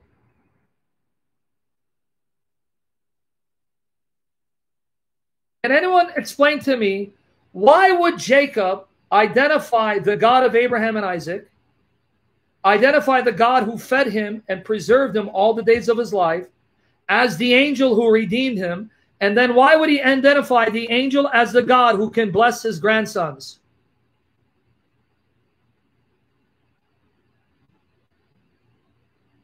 I want it to sink in. That's why I'm pausing. Thank you. And I just showed you who that angel is. Jesus Christ of Nazareth. That angel entered the womb of a blessed Jewish maiden, a virgin, and took a physical body and human nature from her blessed womb, her consecrated belly made holy by the Spirit, and became a human baby, a human child, a human man with a flesh and blood body. And then he died in that body, and then he raised that physical body and made it immortal and deathless, and he's now known as the God-man, Jesus Christ of Nazareth.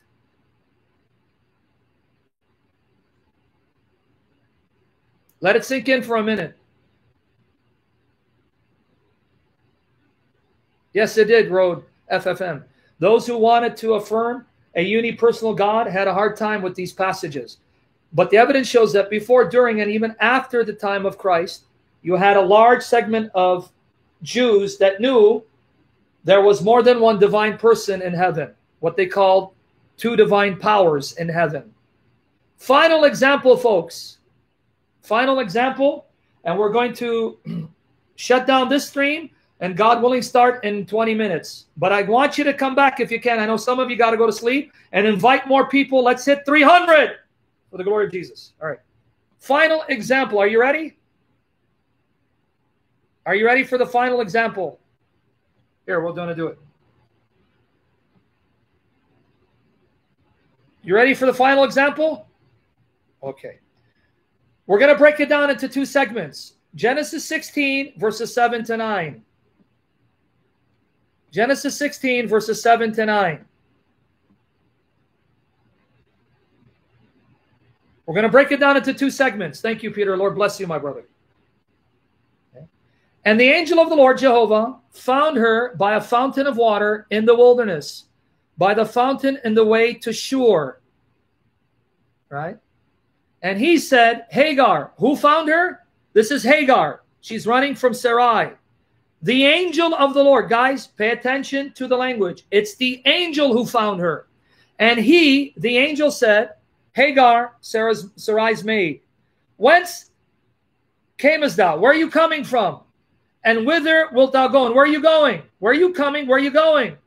And she said, I flee from the face of my mistress Sarai. Okay?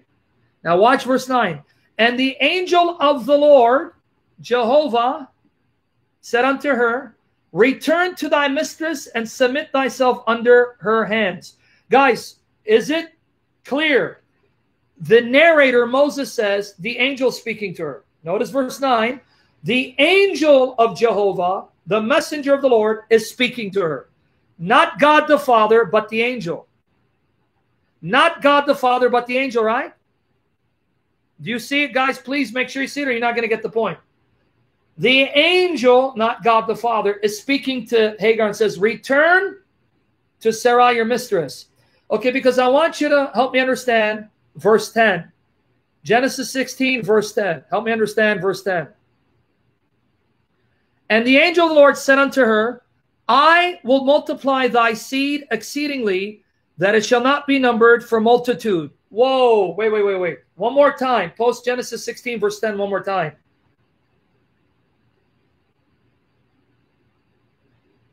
The angel speaking now. The angel of the Lord said unto her, I will multiply thy seed. I will create offspring for you. I will create life in your womb and give you children. I will do it. I, the angel, will multiply thy seed exceedingly, that it shall not be numbered for multitude. Who does this angel think he is, that he can take Hagar and give her a physical son, and from that physical son create multitude of human descendants that can't be counted? Who does this angel think he is? Because he's claiming to create and give life. And he claims the ability to give you multiple human descendants that can't be numbered. One more time. Genesis 16, verse 10.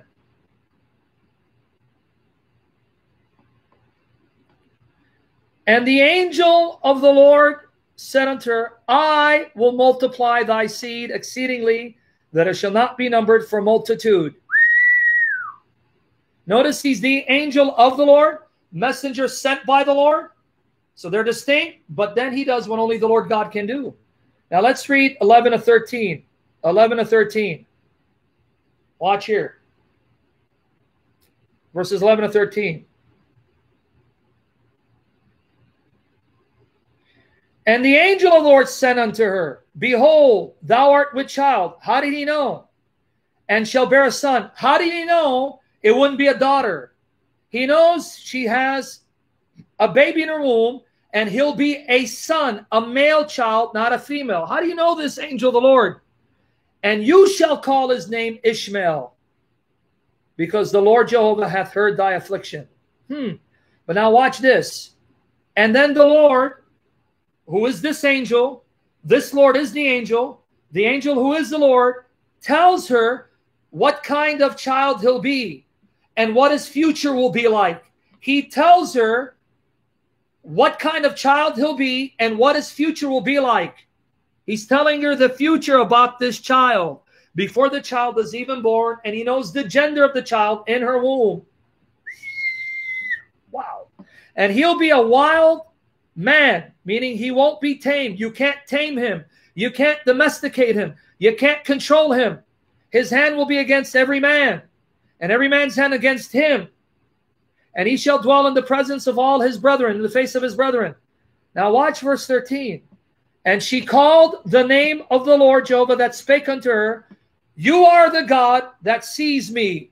For she said, have I also here looked after him that sees me? Wow, to the max. Let's look at Genesis 16:13 again. This should make you go, wow, wow, wow. Notice Genesis 16:13. It says, and she called the name of the Lord that spake unto her. But folks, verses 7 to 12 says it was the angel that spoke to her. Now the narrator, Moses, says the angel that spoke to her was Jehovah God. When the angel spoke, Jehovah spoke, And what did she call the angel?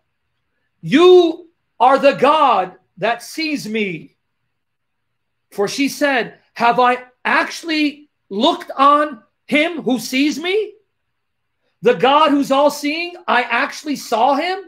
The God who sees all and sees me in my affliction, I got to see him and speak to him, and he spoke to me. 3:16, I challenge to spit on you and bury you for being the filthy dog of Satan. And I'll gladly take you up right now. What's your religion? So I can have you call in so I can embarrass you and your false God by the grace of Jesus Christ. What's your religion? 3:16. Another dog of the devil barking at his master, Jesus Christ. And as a servant of Jesus, I will muzzle him for the glory of Christ. What's your religion? You rabid, demonized dog. Stop acting tough. No, tell me what your religion is. You're a child of the devil. God has nothing to do with you. What is your religion? So I can know how to decimate you and your false God by the grace of Jesus, who's God Almighty. So I know how to answer you and show the scripture. What is your religion? Stop barking. You just said you'll debate me, and I'm taking your challenge because I'm going to have you call me on Skype so I can decimate you and your false God. What is your religion, child of the devil, child of Satan? One more chance, or we're going to send you back to Asheron. Okay, send this dog out of here. The coward won't. See, they bark at their master, but they don't know that their master raises up his servants to silence these rabid dogs who bark at Jesus. Send them out of here now. Okay, now you guys with me. Do you understand whom Hagar saw? In Genesis 16:7-14, Hagar saw the angel of Jehovah. Hagar said, seeing the angel is seeing the God who sees me.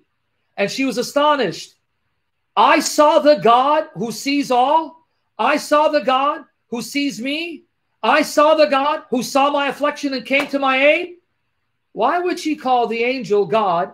And why would Moses, the narrator, say, when the angel spoke to her, that was Jehovah speaking to her? And why did the angel say, I, the angel, will give you a son, Hagar. You have a son in your womb. You're going to give birth to a male child. And how did the angel know what kind of child he would be, what his character would be like, and what his future would be? And how could the angel say, I will give you from this child multitude of human descendants? Why does the angel think he's God Almighty, who can create and give life, who knows all things and sees all things and can tell you the future before it happens?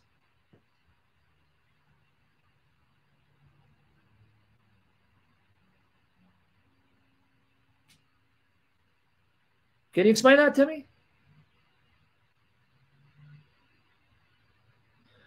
What more proof do you guys need that this angel is not a creature? He's God Almighty, sent by God to be God's messenger. So he is an angel in role, in function, not by nature. He's not a creature created to be an angel. And this angel is Jesus Christ of Nazareth. Is that clear? Because I'm going to shut this down and we're going to do another live stream in 30 minutes. Clear? And folks, let me tell you, you blaspheme God and his word, I'll either block you or I'm going to silence you. You mock the Lord and his word, and you try to rob Jesus of his glory, don't be upset. Then I treat you the way you deserve. Calling you a dog, a swine, a fool, all of which is biblical, because you will not rob Jesus of his glory, blaspheme my Lord Jesus, and try to demote him for your false satanic doctrine you're teaching from the pit of hell.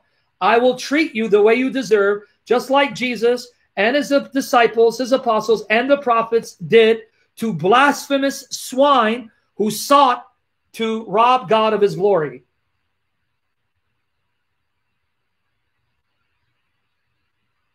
Right? Is that clear? So you guys ready for a second session? You sure? Guys, please don't let me start a session if you're not coming, because I know some of you are tired, you're going to sleep. But hopefully, we'll get more people, not less. Everyone ready for a second session? This time I can go to Hebrews 1. Okay, Lord willing, it's now 4:21 p.m. 5 p.m., 8 p.m. Eastern Standard Time, meaning in 29 minutes, 5 p.m., 8 p.m. Eastern Standard Time. That's New York time. 8 p.m., 5 p.m. my time, 8 p.m. Eastern Standard Time, 29 minutes. We go live. Is it 40 minutes? Oh, I'm sorry. See, that just tells you I don't know math because I'm stupid. Okay. No, what do you mean 40? Yeah, 39 minutes. Yeah, 39 minutes, not 29 minutes. 39 minutes because it's now 4:22.